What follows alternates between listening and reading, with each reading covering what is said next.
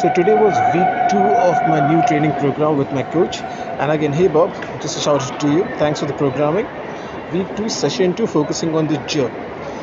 Now, unfortunately, I did not record everything. What I did way before this was lots of just strict presses, getting my pathway correct, lots of push presses, getting my dip and drive correct, lots of footwork drills which my coach had given to me. And post that, I started recording whatever you see on screen right now.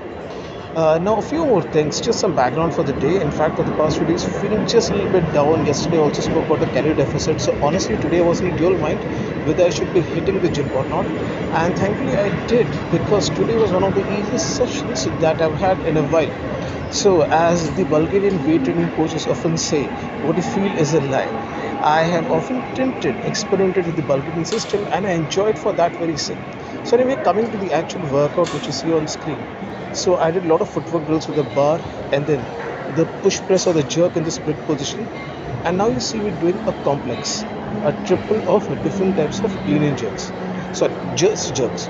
And the jerks, the first dip was a slow motion dip. The second dip was a pause and dip. And now you see a regular clean and jerk. The reason for this is just to set up my dip depth properly, just to make sure my pathway for the dip is being set properly, and obviously with different kinds of pauses and everything, it's going to drive also my force production up at the jerk. The head position, my humerus position is far better than before. This is a failed attempt at 75. At 75 I could not do the slow motion dip and jerk.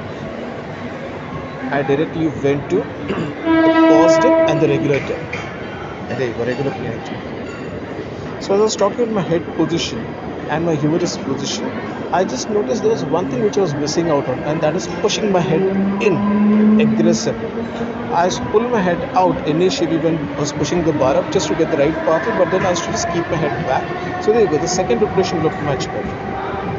And again, the push presses, that's exactly what I'm focusing on, pushing my head in as much as possible. So lots of push presses for the day. So today's workout was. So that's what today's workout was. A lot of footwork drills in isolation. After that, a lot of split position presses, split position behind the neck jerks or push presses, split position regular rack. That means I had front rack, push presses or jerks.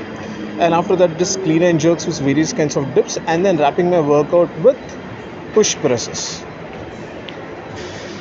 So there you go. After push pressing with heavier weights, it's just to end my workout with some lighter weights to build up the volume over here. I went balls to walls over here. Just repping it out as much as possible, as fast as possible. There you go. Nice clean workout for me.